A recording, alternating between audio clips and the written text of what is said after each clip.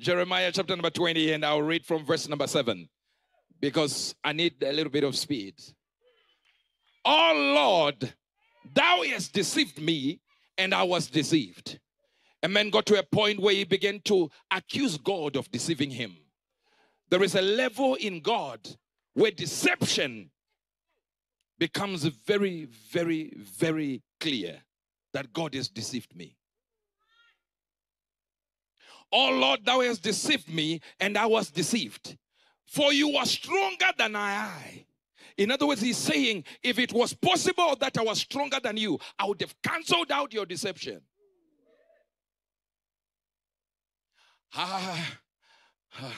Thou art stronger than I, and hast prevailed. I am in derision daily. Everyone mocks me. Can I talk to somebody here? Imagine a prophet is going to a location where he says, God, you have deceived me. I looked at all possibilities of me surviving, but I've realized something. There is a deception in you. Let's hear what Jeremiah had a problem with. And it says, because the word of the Lord was made a reproach unto me and a derision daily. That means whatever you are sending me to say is in contradiction to the expectations of the population. So I'm an enemy. I'm mocked. I'm vilified. People talk against me. People look at me and say, why is this man still alive? That's why the Bible says Jesus, a man who suffered the contradiction of sinners against himself. This might be too much for you when it comes to theology, but it simply means even sinners called him a sinner. You know, when a liar begins to tell the truth, that's a contradiction. So here the Bible is saying, I'm a prophet and I looked at it. I've taken your word and I'm giving to your people, and people mock me. For since I spoke, I cried out violence, and I cried destruction, spoil, because the word was made a reproach unto me and a derision daily. What did I say? Verse number 9. Then I said, I will not mention your name again, because you are deceiving me. Nor speak anymore in your name, but your word was in my heart, a burning fire shut up in my bones. Am I talking to somebody? Say, the fire shut up in my bones, and I was weary of forbearing. I could not stay. Let me get into the Message Bible before I preach. Can I preach it like I'm feeling it? I'm doing the best I can. You pushed me into this, God, and I let you do it. You were too much for me. Hi. And now I'm a public joke. They all poke fun of me. Is it possible that you are experiencing that in your family? I told you before, your family will accuse you, make fun of you, jokes, yet you will be on your way to delivering them from a financial bondage. You are canceling out their generational curse, but they are busy fighting you. And every time you hear your brother has been married, you know it was your prayer yesterday. But they won't notice it. And they all poke fun at me. Every time I open my mouth, I'm shouting murder and rape. Hush. And all I get for my God warnings are insults and contempt. But if I say forget it, no more God messages from me. The words are a fire in my belly, a burning in my bones. I'm worn out trying to hold it in. May I bring it to this world, this Zimbabwean world, and this African context. A luminary in education from Zimbabwe who went to study in Britain and burned half of the library because all the books were in there. He had read them, called Dambudzo Marechera. He said, when I speak English, I get the same relief a cow gets when it gets milked.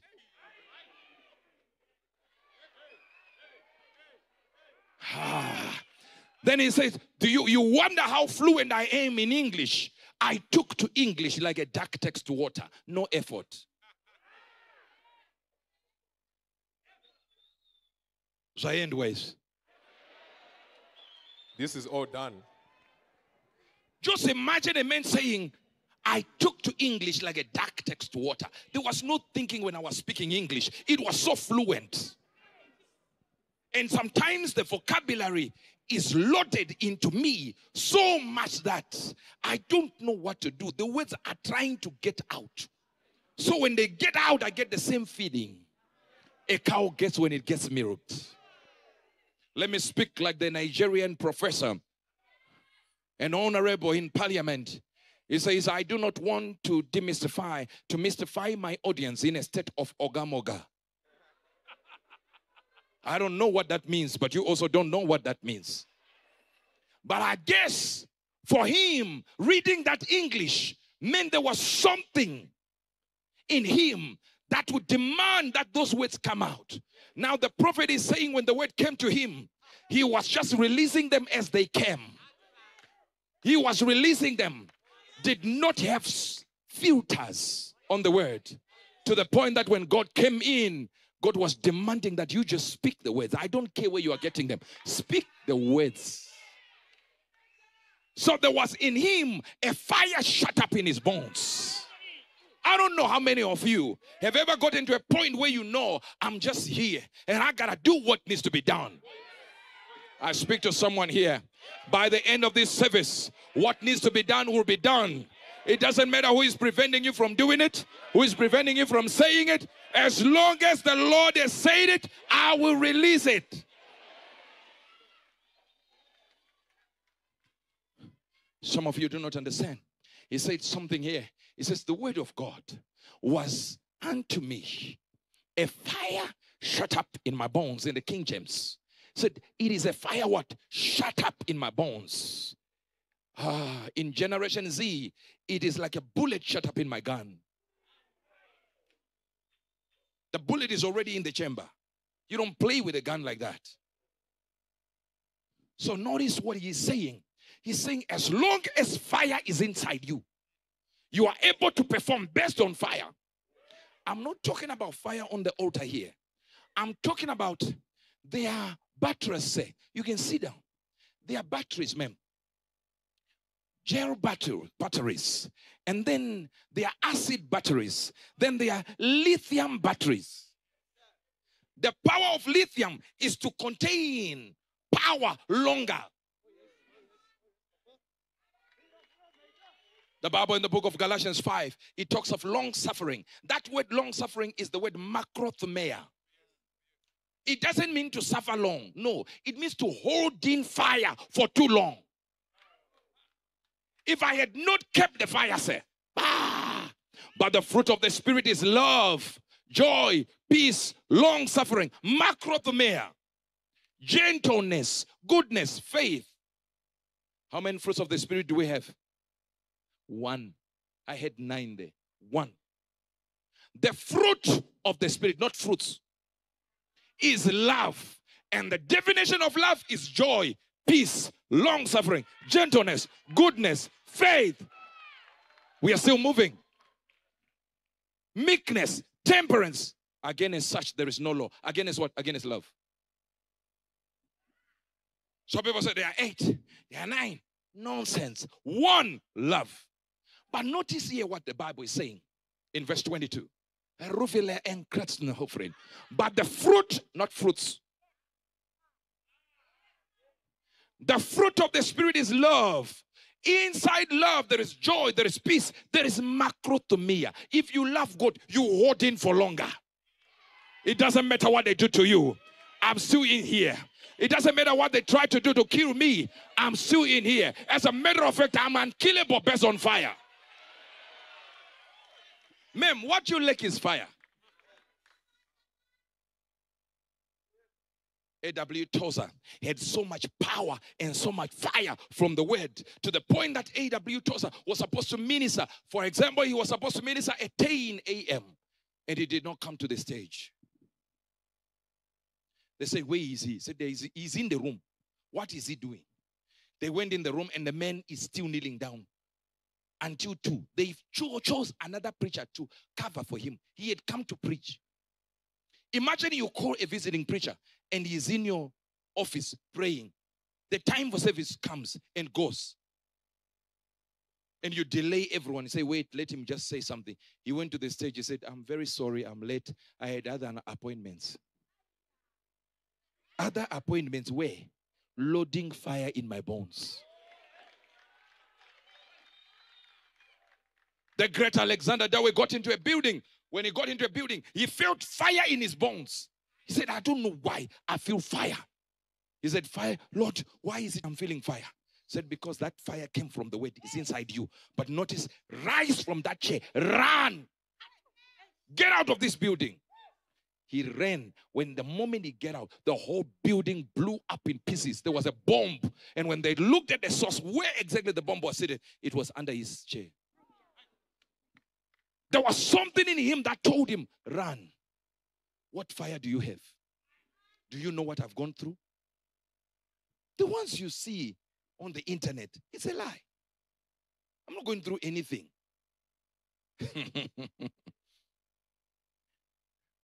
I remember he was sitting with the head of state and he spoke about how some people gave you pressure. He looked at him and said, me, Idim Nangagwa, getting pressure. From where? These are people that conquered nations, that went there and fought the battles for this country, fighting a nation. That you look at a man and say, who do you think will give me pressure? Me. You look at the person and you say, there's no pressure here. Do you understand what I'm talking about? Do you know how this ministry started? I'm not going to get you into, that time will come where I'll get you deep into another location where you understand. So let me talk to you, my people. Hear me? This fire we are talking about is not the fire on the altar that comes in. That one is for power to use. There is a power to stay. No matter what they do to you, you are still here.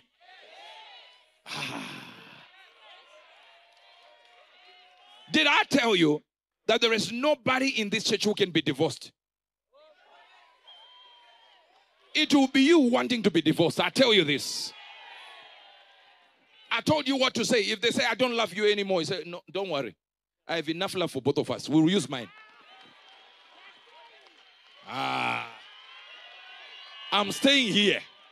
If you don't have love, no, I will lend you mine. The problem with you daughters of mine is you are more agreeable. A man says, I don't love you anymore. Go to your house. You're like, please, but I love you. You start crying. No, you say, no. Divorce yourself. I'm still here. Then look him direct in the face and say, what do you want for dinner? If he doesn't respond, you say, okay, that silence means chicken. It doesn't mean anything. Refuse to be divorced. Refuse. Carry the fire to stay. I said, carry the fire to stay.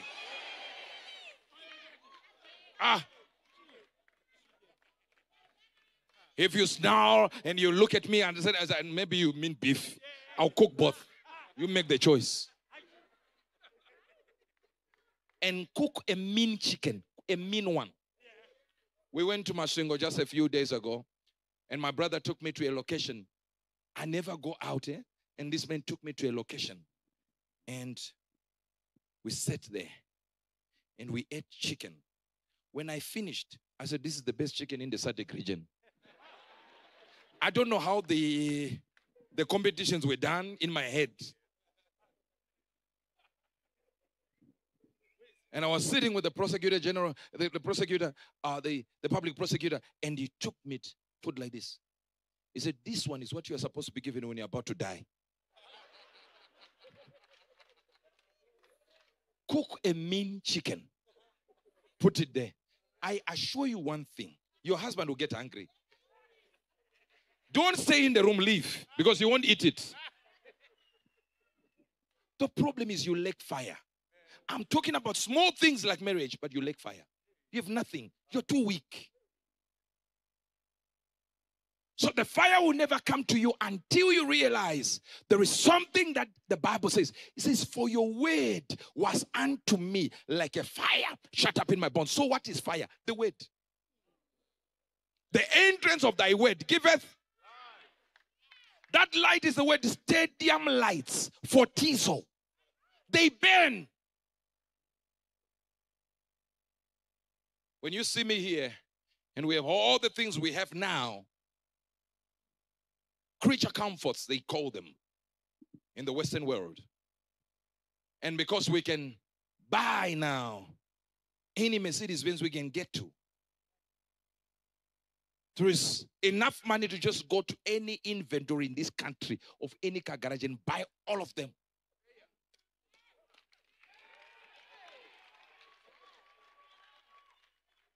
And leave and tell them start again.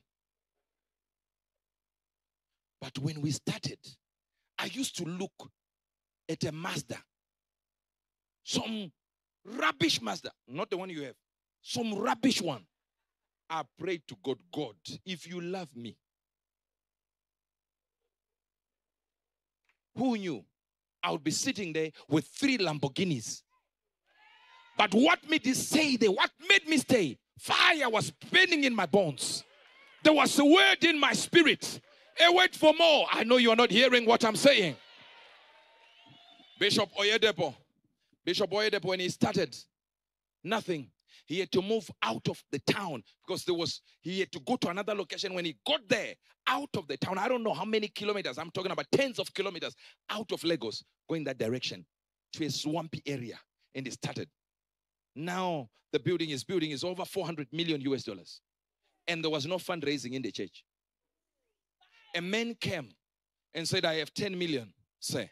Here's my 10 million. Please, I want to sow towards the building. He said, no, I don't need your 10 million. The money is already paid for. The building is paid for. You can't add anything now. Huh? 10 million. I know what you're thinking now. Why tell the guy we don't need it? Just take it. No. He said, as for this building, you can't add anything. No millions will do anything to this building. We've already paid. We are already fully done. Huh? But the builders are still building. We have more than enough. There it is. It did not start there. Sir, it didn't start there. When you see Uebert Angel here, you think we arrived just yesterday and we're here now. No, this is why we have many sons and daughters who are failing ministry, because they saw us at this level and thought we started at this level. Yet there was a fire that kept us burning.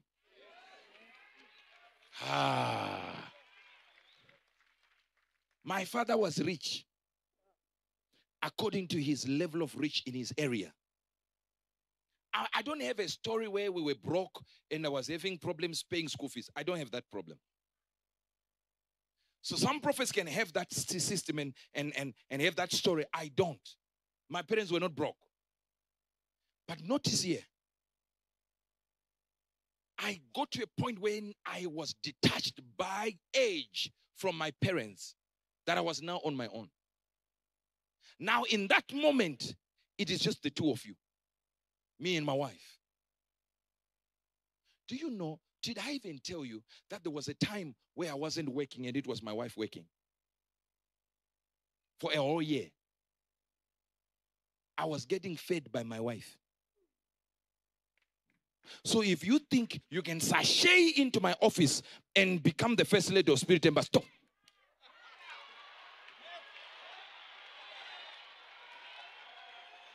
Tofia kwa over my dead body.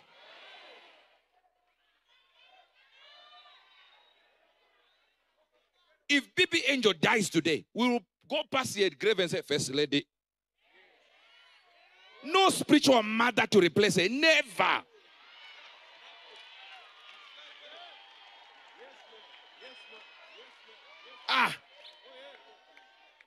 But because you don't know it, you think you can just jump tricks and boom, you are there. No. There was a fire we kept. As my wife would say, if God said we are starting a ministry, let's start. You concentrate on the ministry. I work. Everything we eat here, the rent will be coming from me. 1 year.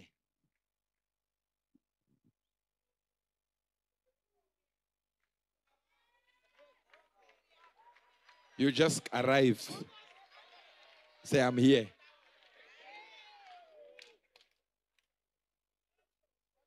If you look at the girl next to you and she's not smiling.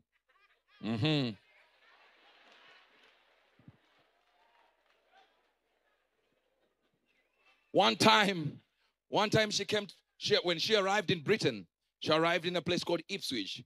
And I had to get her to Manchester at the residence of Evangelist Lee, my brother, and got her to Manchester where I was staying. When we got there, I remember we got a job somewhere.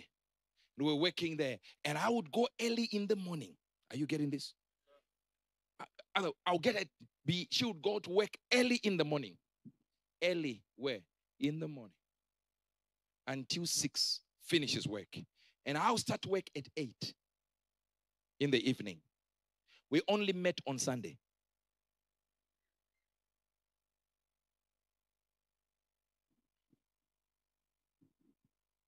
You see now, when we come out here and you move there, just a few years back, I went to Lanzarote Airport, bought 2 jets. 2. No. Let me say something. I bought one. You understand? 1. Millions. 1. On my way out, the guy who was marketing the thing said, Sir, wait. Since you bought that one, the same guy is also selling this one. On my way out. You can just buy, I'll give you a discount. I said, no problem. Edit.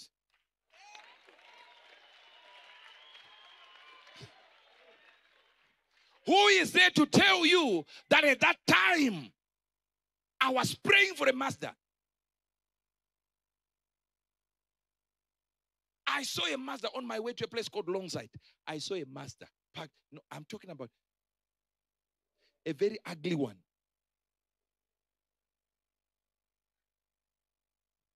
My sister here, she said, I said, my sister, your father has just bought me nonsense.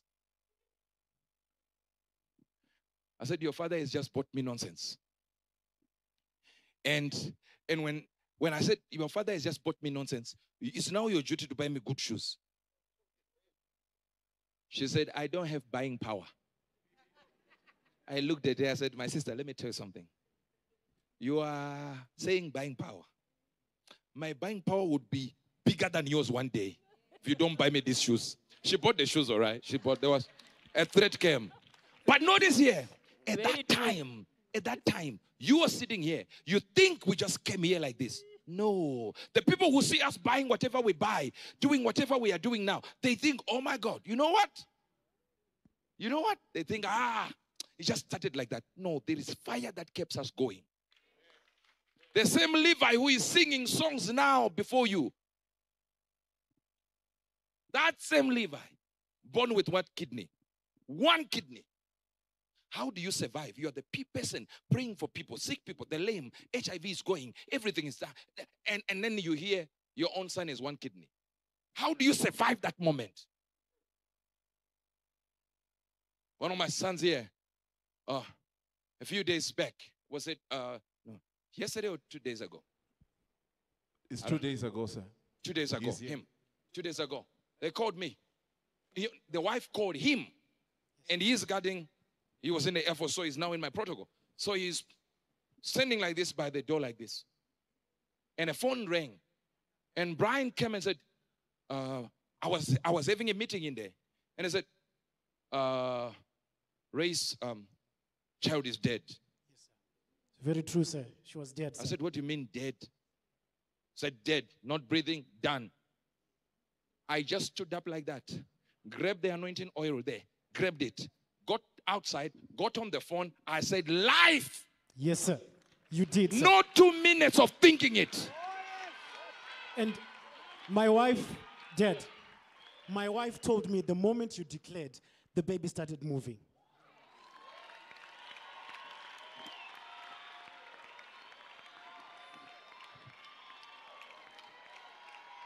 And I said, for the sake of what we do, take them to the hospital now after I've prayed.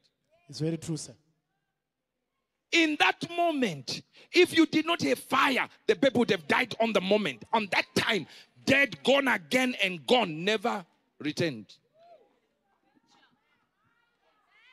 There is a government official who was there in the office, and the government official said, "Oh my God, someone is dead.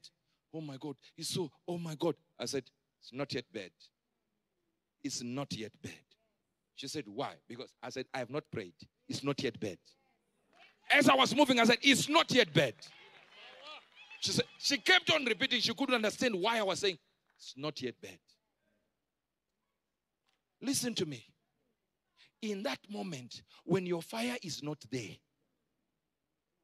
it's a funeral you're having. That moment,